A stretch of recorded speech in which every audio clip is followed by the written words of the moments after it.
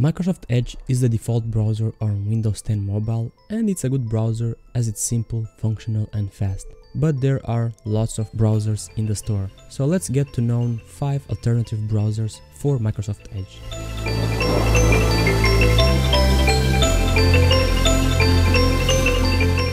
COC Browser has a weird name as it's a browser made in Vietnam, but the good thing about it is being based on Chromium, which has more or less the same design as Google Chrome. So if you are one of those users that uses Chrome on desktop and are used to the UI, then this will be a perfect fit for you. Also, one of the biggest features of this browser is having QR code, night mode and private navigation.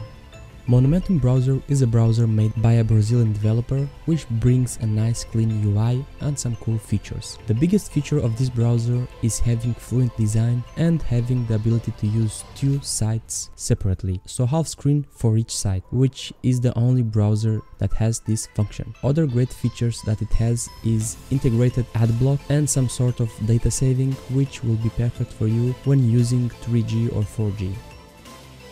UC Browser is probably one of the oldest and the most known between Windows users, as it's been around since Windows Phone 8. It's simple, fast and will work on most of the websites. It doesn't have any unique feature, but it's one of those browsers that you can trust, that will never leave you hanging behind, and it will probably also never crash. Now this one, the name gives it all away, Kaspersky Safe Browser. Well, if you are into security and don't want to worry with problems, then this is a solid choice. Not to forget that this browser has the UI of the old Internet Explorer from Windows Phone 8, but with Kaspersky protection. Maxthon Browser is a known browser on desktops and many people opt for it as it has a very good looking UI and it's fast. I like the simplicity and beauty of it, which is very important when navigating. Let me know which browser do you use the most. Did you find any of these that you might be interested in?